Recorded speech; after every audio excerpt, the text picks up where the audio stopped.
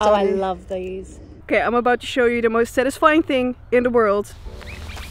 Okay, so I haven't shot photos for a while, or at least that's what it feels like, because my last photo shoot was 2 weeks ago and that feels like forever. So that's why I'm here today, in the middle of nowhere, in a field, waiting for my model. I haven't even thought out like a proper idea. I just made a little mood board and that's it. So that's my starting point for today's photo shoot. I just, how do you say that?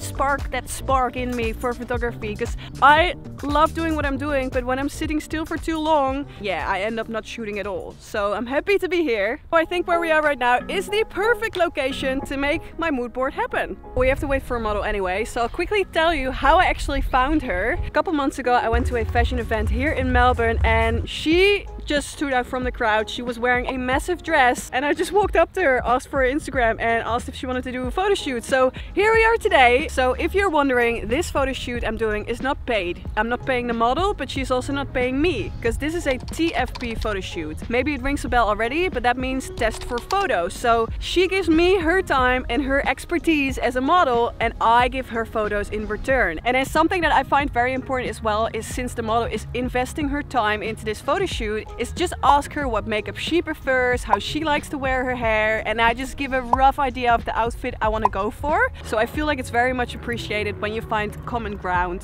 in that sense. Ooh, and pro tip actually is I always rock up earlier to the shoot location so I can do some scouting, see which angles I like, what will be a cool photo, and that way I'm prepared, because especially when you're battling the sunset that only lasts for a little bit.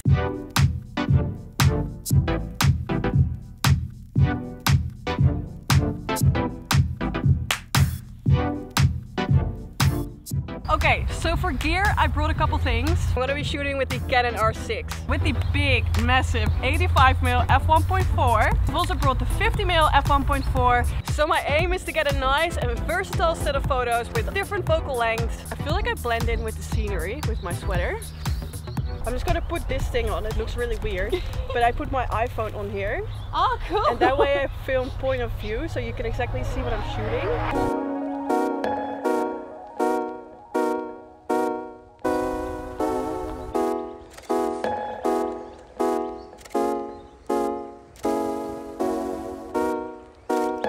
Maybe we can try sort of laying on your back. Yep. I'll stand from here and just look into the camera. Yeah, wow, so dreamy. Love it.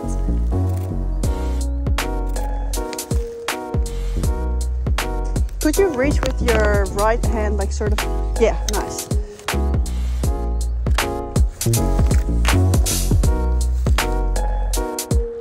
I'm sure you hear that a lot, but you look a little bit like Megan Fox. Once or twice. Yeah. Not often. It's like certain faces, I'm like, yeah. Okay, I'm about to show you the most satisfying thing in the world. My camera bag. I love it when it's super organized. Everything has its own spot. This is my new camera bag. It's the Peter McKinnon Nomadic Pack. Gonna come a little bit closer.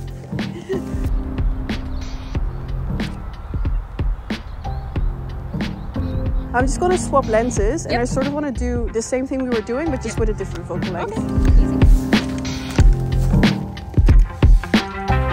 Just shot with the 85, now I want to switch to the 50.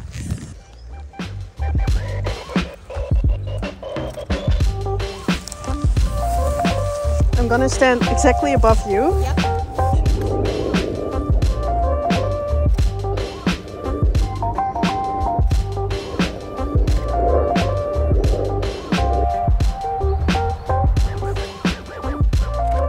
Do you mind facing up towards it? Yes. Wow.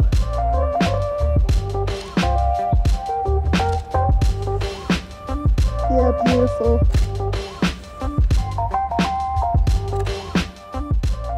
Normally I'm not the biggest fan of greens, but in the editing I can make it like that sort of orangey, I love dried that. out. Yeah. Because I feel like, I don't know, it's just too great. Oh, I love these. Oh, these are amazing. Last time, because I did a shoot as a model here as well a couple weeks ago, that's how I found this spot. Oh. A little trick when I work with mood boards is I place the mood board as my background on my home screen. That way I can just have easy access to the mood board, see what shot I want to get next. It saves you a lot of time. Maybe try one of these? Yes, yes, nice.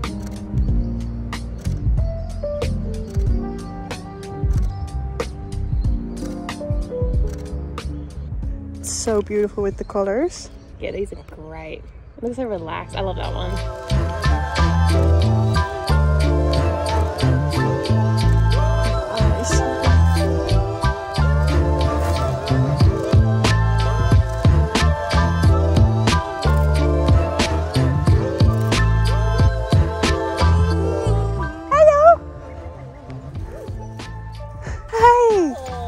You're cutie, thank you for the kiss. Oh, you know what I'm thinking? Maybe we can try your fur coat now. Oh, yeah, okay. Nice. Wow, beautiful.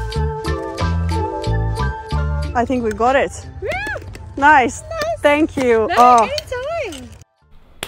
And we are back in my trusty little office. I hope that you can take away from this video that you don't need the craziest photo locations to make a photo shoot work. It is sometimes just about getting... I'm like midway telling something that comes from my heart and we get disturbed.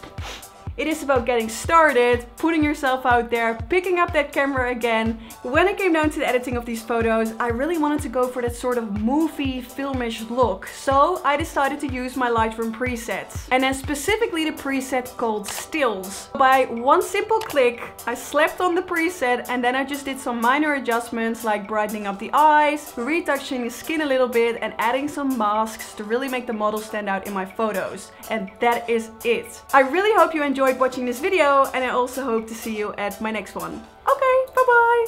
Doei!